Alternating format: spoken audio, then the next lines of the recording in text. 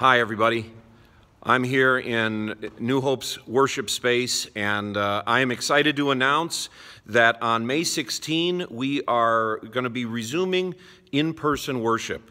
And I want to encourage you to be a part of that, to come together and to worship in person.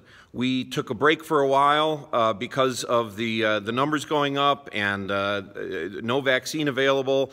And as the months have gone on, the numbers have gone down, vaccinations are up, and the weather is even cooperating. So we're in a position now that it is safe to gather. It is safe to come and worship.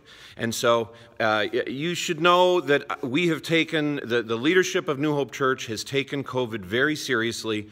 We still want to follow protocols because not everyone is vaccinated. But I want to stress that there's value in being together. There's value in worshiping together. So obviously, if you're sick, you need to stay home. But there's everyone else. We need to resume the habit.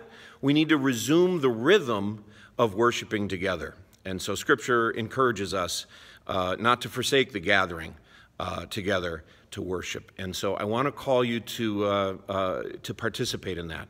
We're going to still do online, so those who are sick or those who are away would be able to plug in and get on the worship service, the live stream. But listen, we all know about Zoom fatigue. We all know that the worship over Zoom is tough.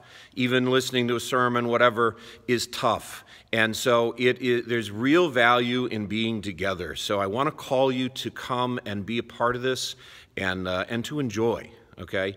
Easter, Kristen, we dropped Catherine off so that she can participate in leading worship.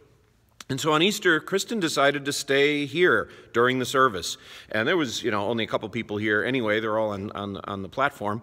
And she loved it. She came home and she just talked about, she said, I didn't even know I needed this as much.